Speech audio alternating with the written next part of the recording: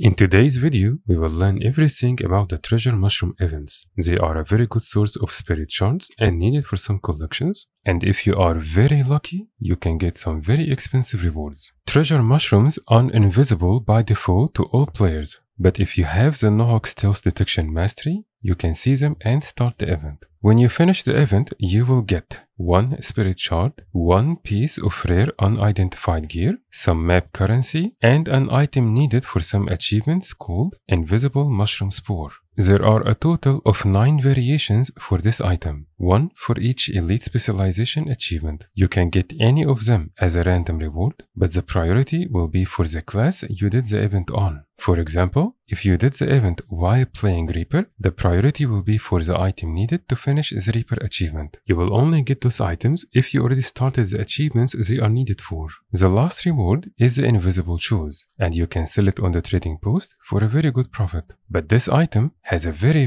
low chance to drop, and you will only get it if you are super lucky. The treasure mushroom events can be found in Verdenbrink, north of this waypoint, in Oryx Basin, close to the East Watch Pylon, in Tangle Depths. From the Nohawk waypoint, take the pit grub Nohawk Wallow and you will find it very close, but you can only use that Nohawk Wallow if you have the required mastery for it. In Dragon's Stand, there are 3 treasure mushroom events. Each one of them will give you separate rewards. They will only spawn after you do the meta successfully. You can find it close to the Northern Forward Camp Waypoint, Central Advanced Camp Waypoint, and Southern Advanced Camp Waypoint. You can also find it in Bloodstone Fen at the ground level around this area, and in Draconic Mons. From the Ancient Hollow Waypoint, take few bouncing mushrooms and then glide up to the next level, and it will be there.